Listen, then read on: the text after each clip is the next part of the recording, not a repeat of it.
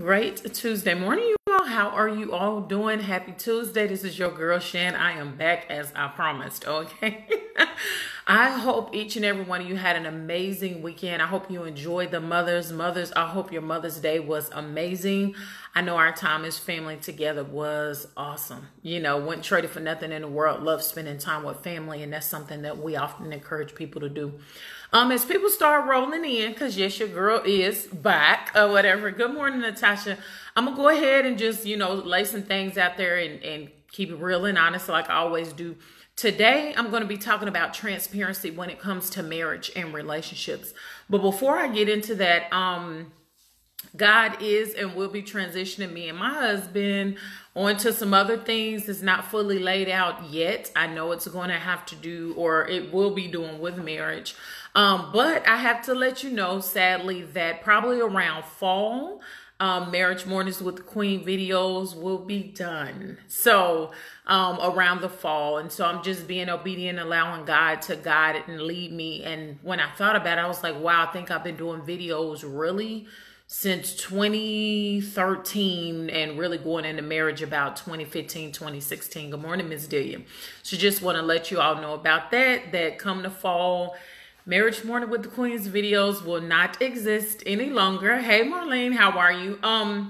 However, if you ever miss one of our radio shows, you can go to the podcast Buzzsprout, Buzzsprout, search Marriage Mondays with the Kings, and you can hear all our previous, or most of our previous radio shows. However, if you've ever missed a Marriage Morning with the Queen and it was an amazing topic and you like, dang, I want to go back and re-listen without having to scroll through all our social medias, you can go to our Marriage Mondays with the Kings YouTube page. So I just want to drop that news. I'll be dropping it, you know what I'm saying, a little bit more as the time come closer and when God says, well done, my child, and me and my husband move on to the next phase. But I'm going to be honest with y'all today. I did have some things to talk about and everything like that, but my heart is so heavy. It is so heavy on this morning. I've been thinking about the baby girl from Houston.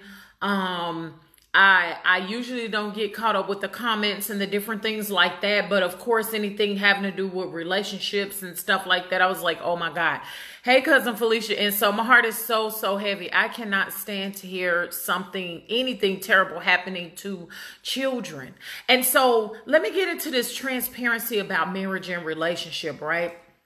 I remember when me and my husband first started, even doing our radio show, we caught a lot of flack about people and they would say, we don't understand why you and your husband will put information out there about y'all's marriage. Why would y'all talk about this, that, and other, and blah, blah, blah. And of course, we were doing it being obedient for God, because that's what God placed on our heart to do. Have God ever placed anything on your heart to do as an individual or in general? Good morning, Sister Lolo, being married. Have God ever placed anything on your heart to do as your marriage mission or just individual, and you just haven't been doing it and God's been whooping your behind spiritually? See, me and my husband had enough spiritual butt whooping, so we went ahead and did what thus says the Lord.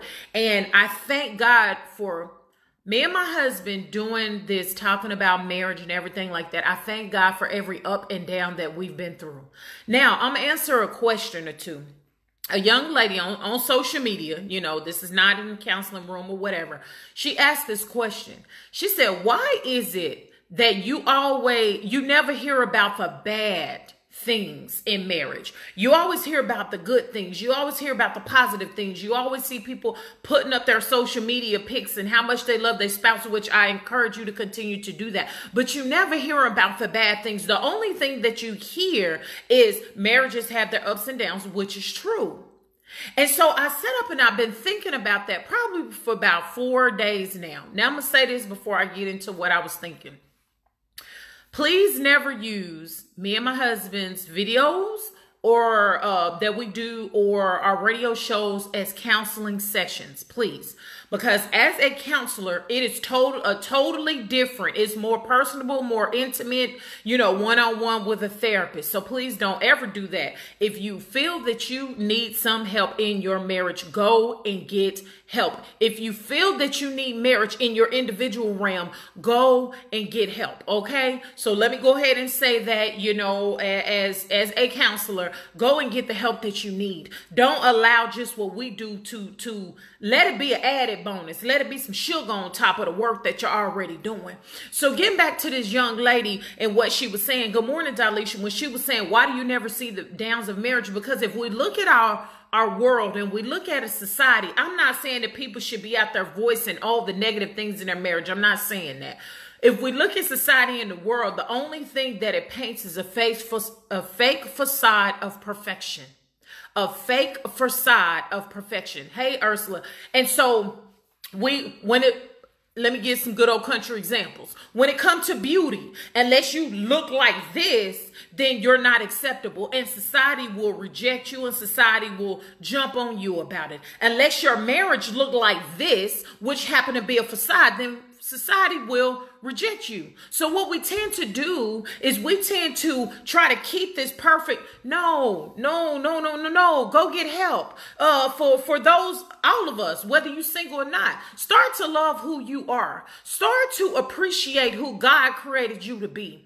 Start to appreciate your marriage. Like we always talk about how the word of God says, renewing your mindset daily. See, people don't want to talk about the real things in marriage, and people will be in the amen corner like people has always been supporting me in the amen corner until I happen to turn down their road. And then I'm crazy and she don't know what she's talking about. See, what I like about God is God allowed me and my husband to dig up some roots, to dig up some things. When you sit up here in your marriage and you wonder, why is my marriage not better than this? Why do we feel like we're just stagnant? God, I thought marriage was supposed to be better than this, but you sitting up here faking like things are okay instead of addressing the main issues that are in your marriage.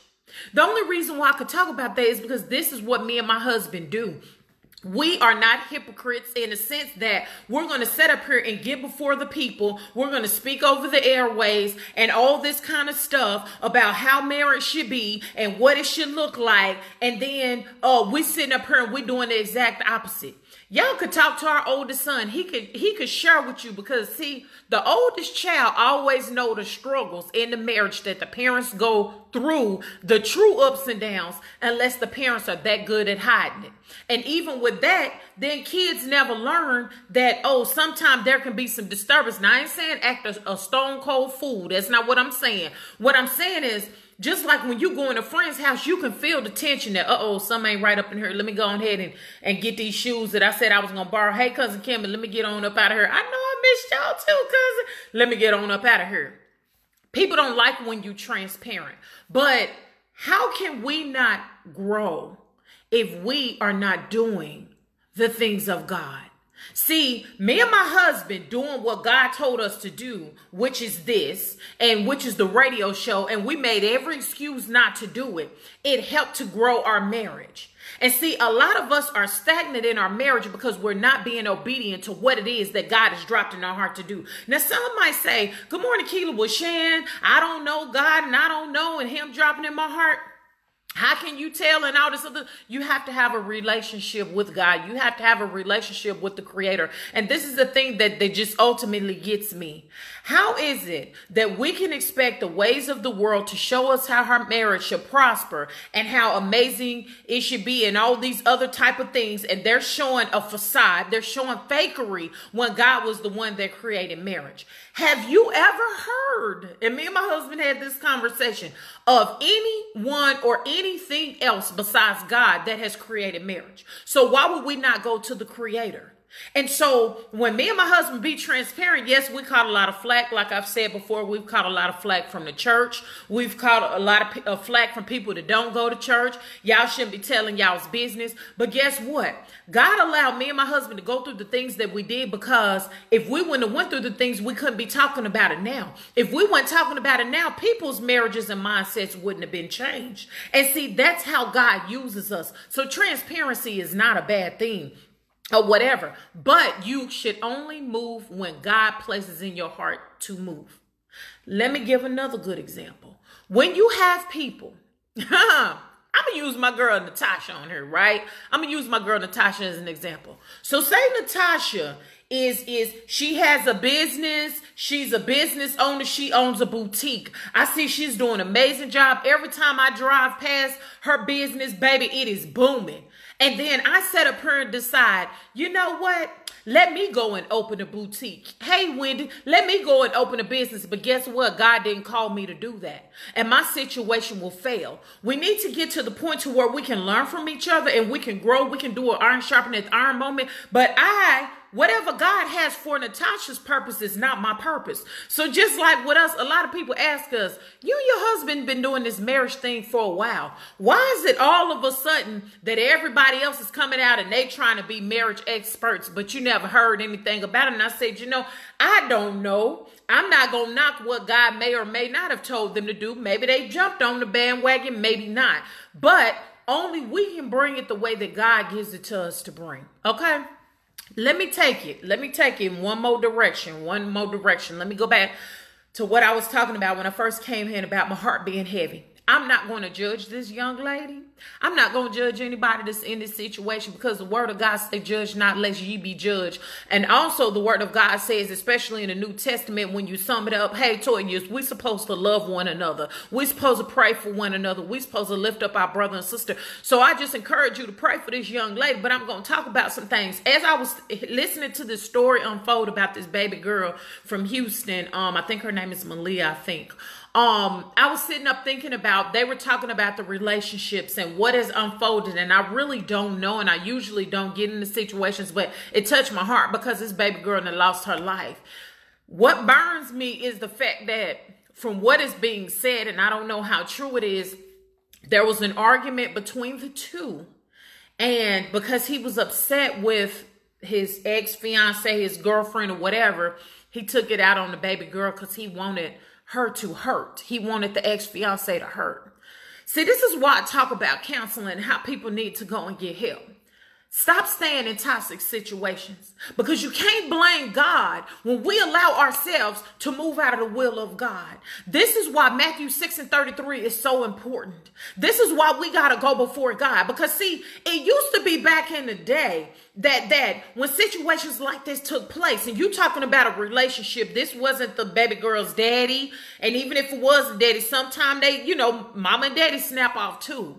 But what I'm saying is this, we really need to move the way that God desires for us to move. We really need to get closer back to God. Even the things that we do in our marriage when it may be bumpy at times. Because see, back in the day, a person may have gotten upset and left. Back in the day, they may have killed the person that they supposedly love. Back in the day, they may have punished your children by abusing them physically, verbally, mentally, and sexually. You see what I'm saying? But now it's coming to the point where people are killing the babies. Is anybody feeling me on this morning? This is crazy.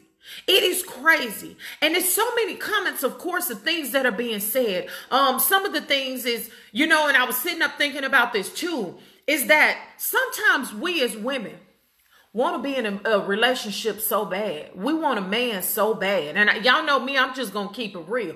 We want a man so bad that even if that takes something happening to our children, then at least I got me a piece of man that I can lay up with.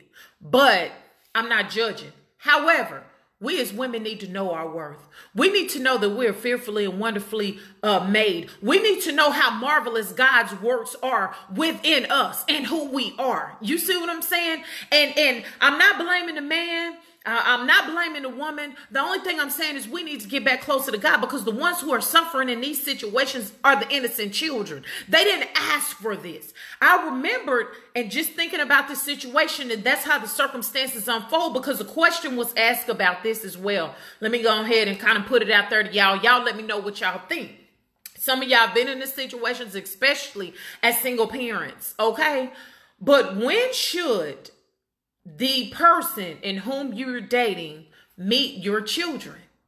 Now, see, back in my day, and I'm not trying to act like I'm super old, but back in my day, unless you was serious and about to get ready to say I do, baby, you didn't bring nobody around your kids. You just didn't bring everybody around your kids. You see what I'm saying? That was back in my day. I know how protective I was of my son, and I'm not going to lie on today. People know me. I don't play about mine. You see what I'm saying? When my son met my husband, we were already married.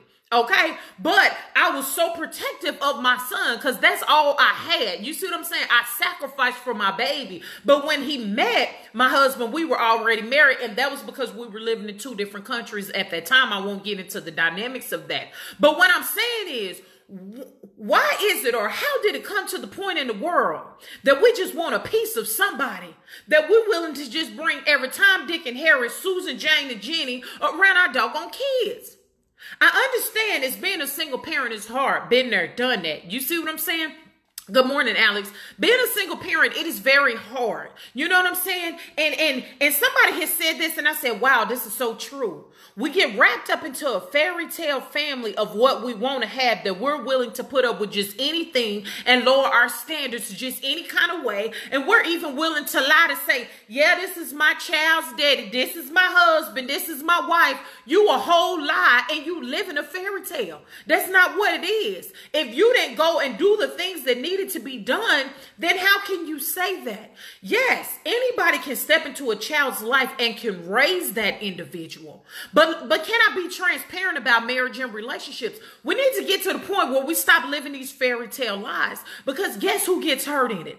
This is why I was so protective about my son. And this is just me talking. I don't know who going through this on a day, and I'm not trying to point no fingers, but this is why I was protective, because this is one thing that I could tell. And I remember growing up and seeing it in my family, more so my paternal side, of where a man would come in or a woman would come in, and get what happens with that child. The child gets connected to that man or that woman, especially if that man or the woman start calling them daughter or calling them son, and you're there to help celebrate the birthdays and all that kind of stuff. And then guess what happened when mama and the boyfriend break up, or the boyfriend and the girlfriend and the daddy break up? Then they just take off and they goes, and guess who left in the wind flapping? Their child. And all they're used to, hey, Aunt Carla, all they used to is people coming in and out of their life. And then you sit up here and you wonder why it is when you get married that you repeat that same pattern, that you done married this person and this ain't working and I don't like it, so I'm gonna go marry that person, and then that ain't working, and you done been married 6 or 7 times, or you're dating. And you're afraid to commit to somebody, so you have 6 or 7 people that you're trying to date at one time, all up in this polygamous situation. You see what I'm saying? And none of that being of God. That's why I was so protective. The man who was going to be in my son's life had to let me know, you see what I'm saying? Had to let me know that he was serious about being not only in my life, but this is a package deal right here. See, a lot of us is not doing this on this day and time. You just letting any riffraff in just so you can say you got a piece of a girlfriend, a piece of a woman, or a piece of a man.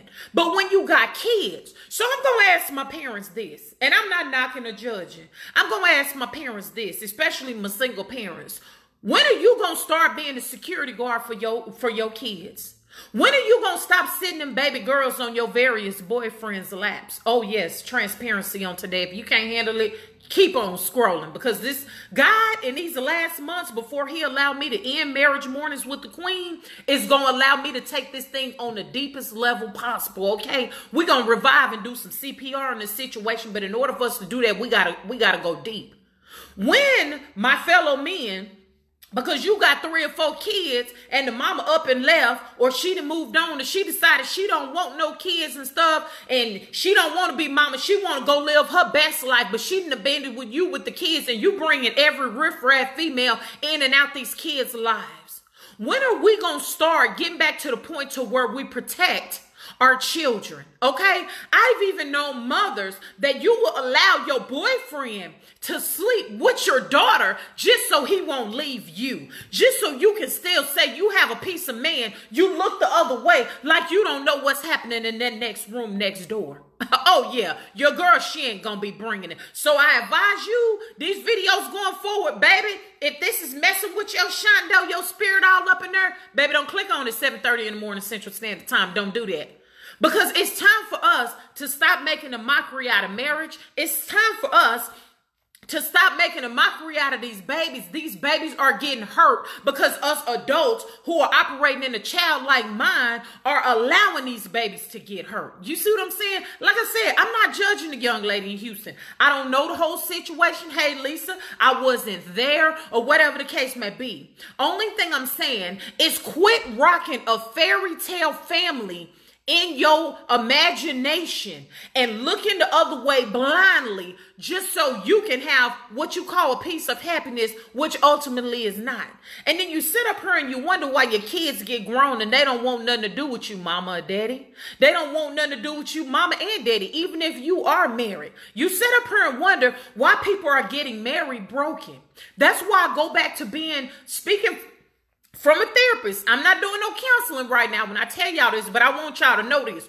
Go get the help you need, okay? All these little cliches, especially that we've had in the Black community, African American community, whatever you want to call us community. Oh, you weak. Oh, you crazy. If you go get some help, quit allowing yourself to be tormented internally and go get the help you need. Because what we are doing as a people, and I'm not just talking about Black people, now I'm talking about all people. What we're doing as a people is we're passing that hurt and that dysfunction on to other generations. We can't sit up here and show our children what a healthy marriage look like if we don't go and get the help that we need. You see what I'm saying? Let me take it to a physical aspect, because some of y'all get sensitive when I bring it up from a mental aspect. So let me take it to a physical aspect.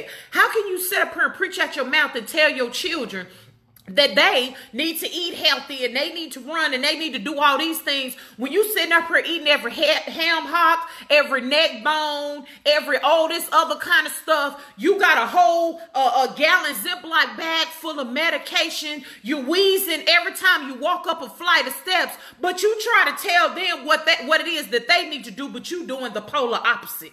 Okay, that's the same thing. You passing on because you sitting up here with diabetes, high cholesterol. You done had 4 triple bypass, if not quadruple bypass surgeries. You sitting up here with all these things. You about to pass out if you turn around or stand up too fast.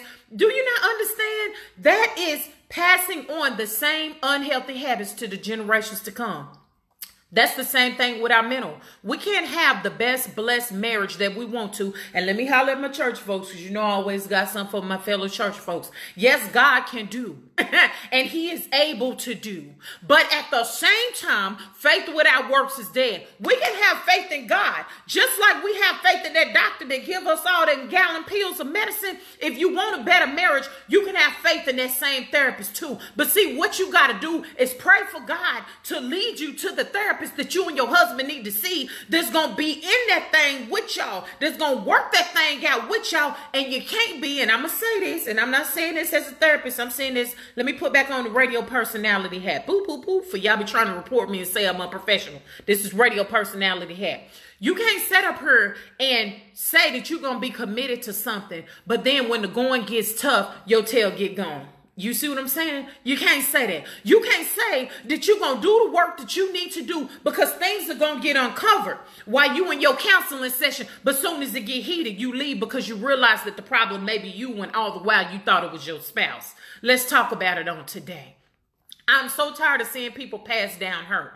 We cannot have healthier generations to come. Because let me tell you, in the Old Testament, to have lineages of children was something. You see what I'm saying? What does your lineage look like? What do your lineage of the past look like? We all got dysfunctional family members and all that. How many of y'all are game changers? What do you want your lineage going forward look like? It may be toxic in the past, but baby, it don't have to be toxic going forward. So somebody needs to go get some help on today.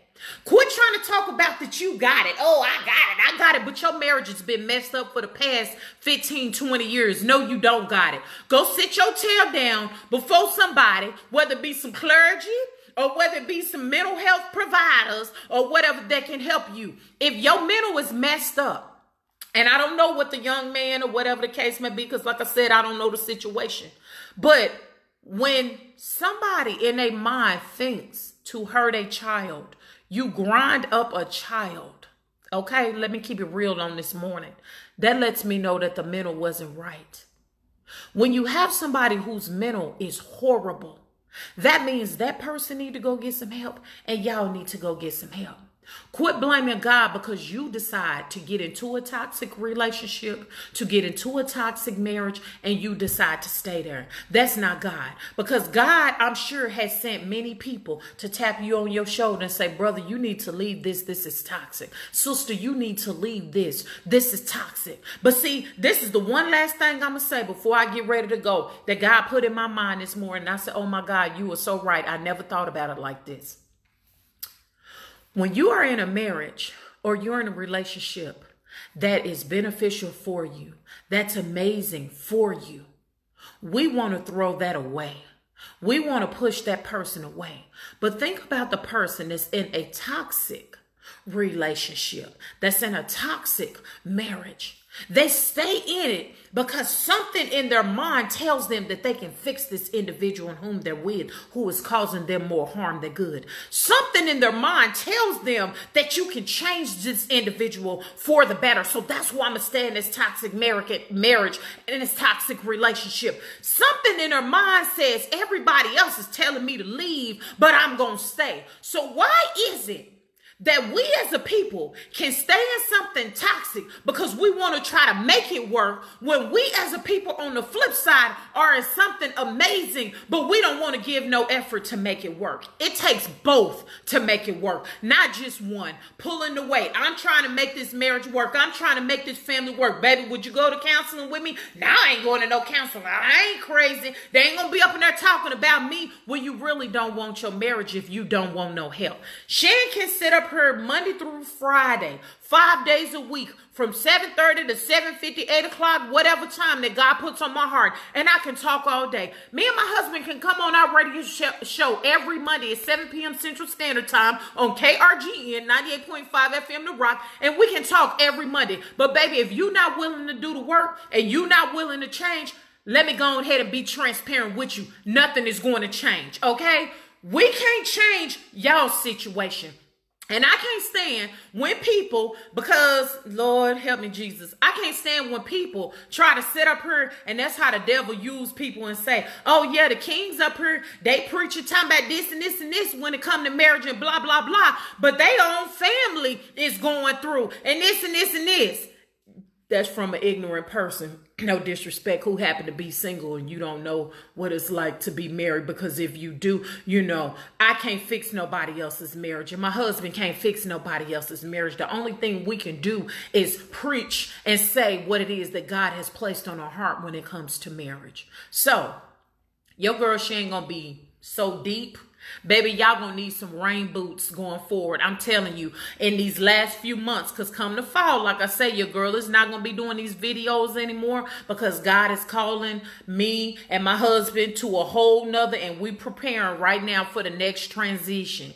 So it's going to be deep. It's going to be real. It's going to be in your face. The world ain't like that. The world like to give you, they like to give you salt and call it sugar. You see what I'm saying? Something is not going to help you grow, you know. But God has called me and my husband to talk about some topics that going to make you grow. Now, like I always say, we don't know what's going on in your house. We don't know, sir, if you sitting up here living off this woman line or this woman talking about that you gonna marry her when you ain't got no intentions. You just a hobosexual, as the word of the day said on our page not too long ago. You just happy to have a roof over your head.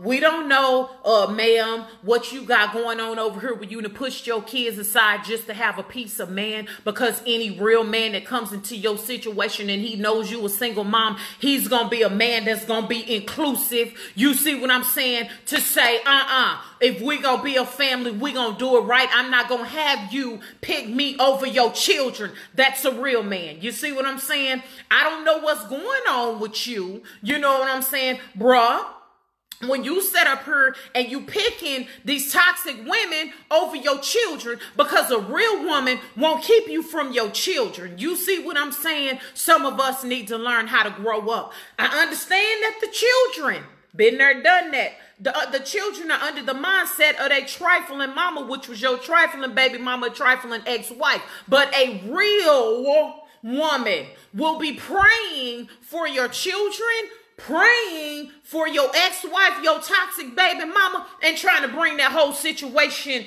together. Where my real women at? Okay? I'm not going to have you, even though I become your wife. Yes, I do become first. But at the same token, I'm going to be that wife that's going to ensure that we going to do everything possible. But husband, I need you to make sure that you don't allow them kids to disrespect me, okay? As I sounded out all of that word. But I'm going to be a real woman, and I'm going to make sure that we bring this all together and it be inclusive.